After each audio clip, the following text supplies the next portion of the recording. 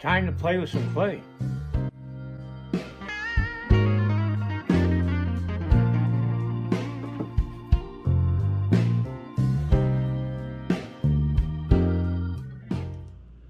I'm just getting ready to edit some video from today, and I wanted to stop and ask you to do something.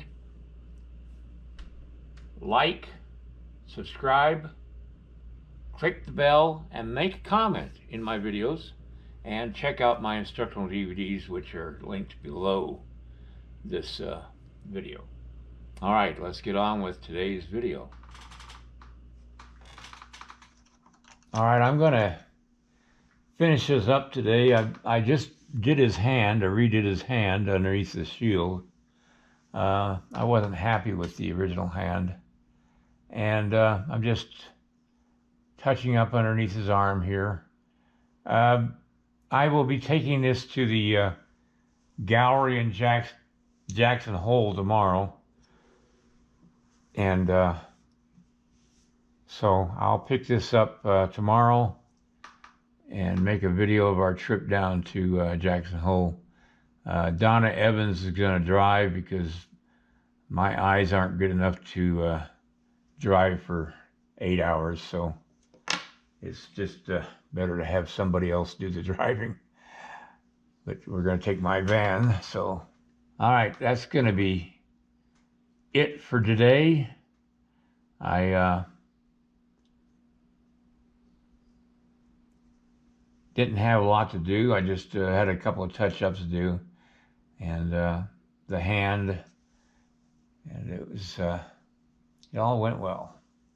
I'm satisfied with the way the clays turned out, and I'm satisfied with him. And we'll see what happens. I was watching a video of a gentleman by the name of Bald Eagle. I think he's Lakota. He's an old gentleman, probably in his 80s, 70s, 80s, who, as a child, his grandfather would make him sit and listen to the stories of his people, and so that he could pass on that heritage to his kids. And he was relating stories of Custer's last stand, and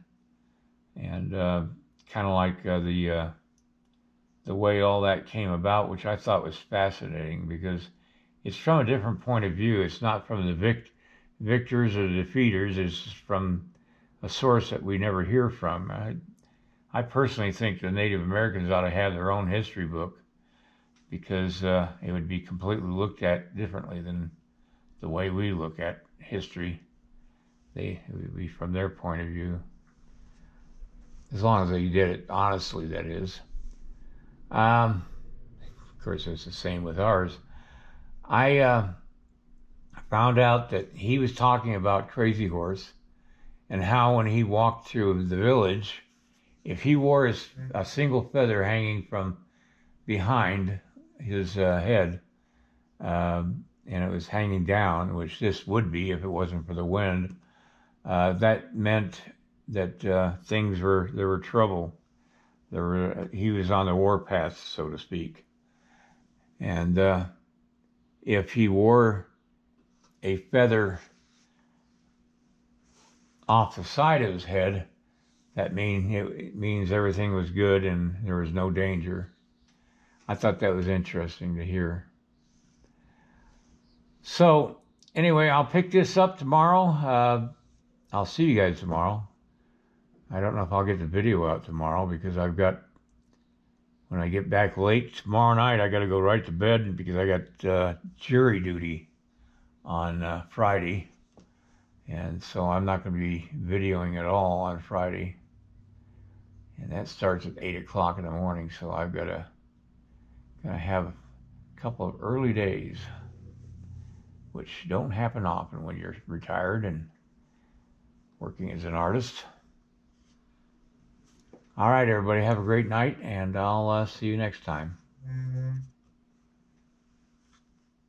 give me a thumbs up and share my video. And then check out my instructional DVDs, the link down below this video. All right, see you next time.